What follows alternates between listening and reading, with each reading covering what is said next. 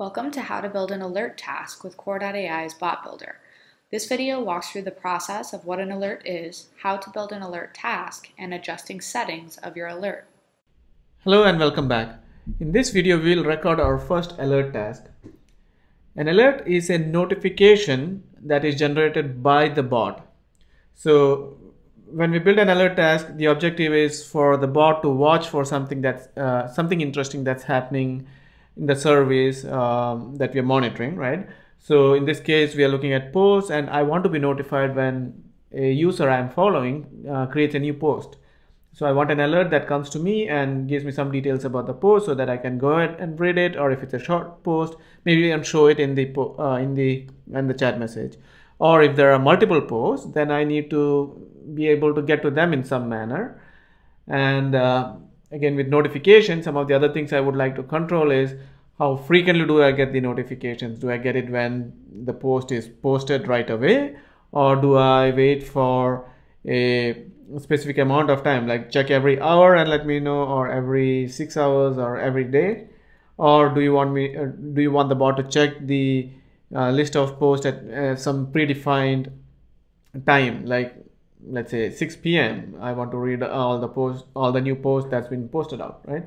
So those are the different ways in which you can be notified, and an alert task help you do that.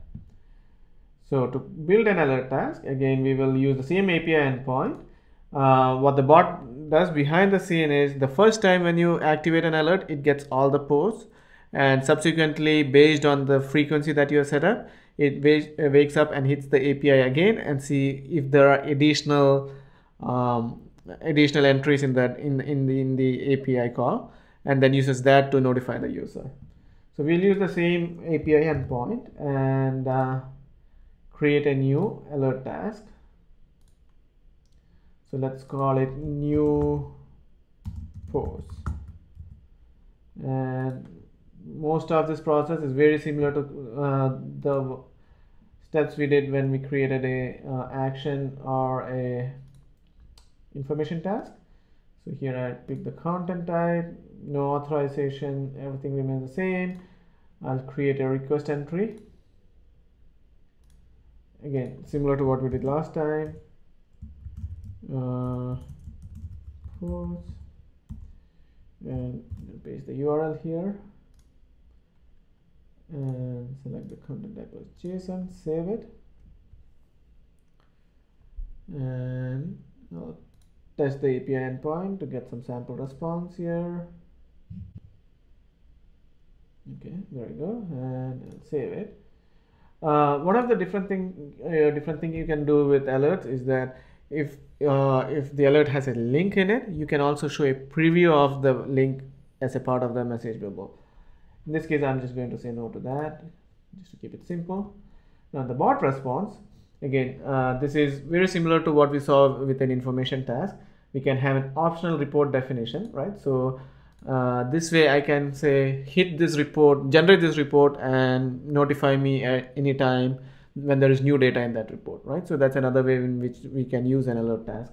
In this case, I'm just going to ignore not use a report, and all I want to do is when there is a new entry in the new post, when the API returns a new entry, I just want to respond with the, let's say, the title of the post, and let's say maybe just with the ID. Okay. So I create that response and save it. So far everything has been very similar to an action or an alert task. Now the difference here is that when I set up an alert, I can also say, when a user subscribes to this alert, he could get the option of filtering what alerts he gets, right? So I can add a filter, let's say, for user ID. So in this case, when the user is setting up the notification stream, he can say that he only wants to be notified when a user ID matches certain criteria, right?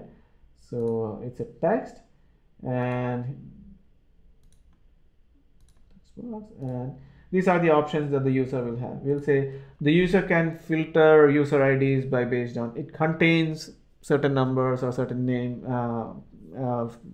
characters, or it matches exactly certain usernames or user ID, or it does not match certain username or user ID, right?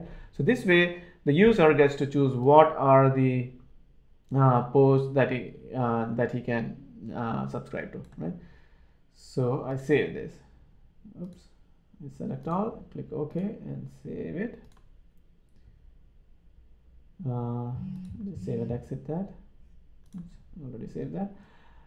And here again, so the trigger interval options are these are the options that the user gets to choose from, right? So I, as the developer, says that my user should be able to set this alert either on a daily or a weekday or a weekend basis, and he can also pick based on should it be at every 1 hour or 2 hours or at a predefined time, right?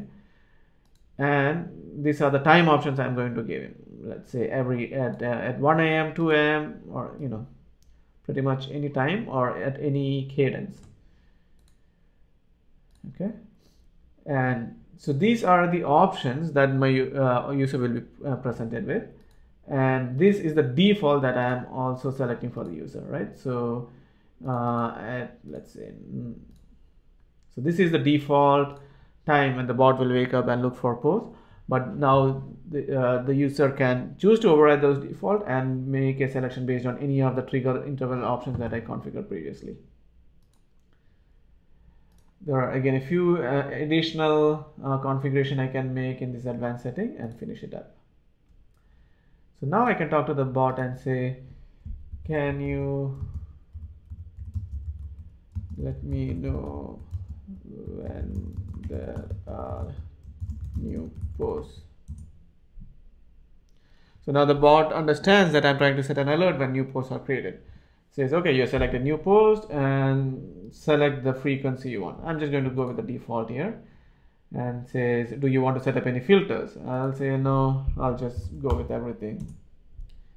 So the bot is just confirming that this is what I want. My alert itself is a configuration, so it's going to get the name new post, and it will be done every morning at 9 a.m. and there are no filters set up.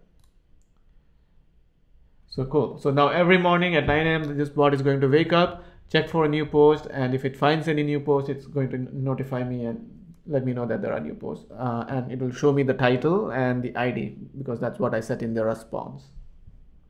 So this is how you set up an alert task.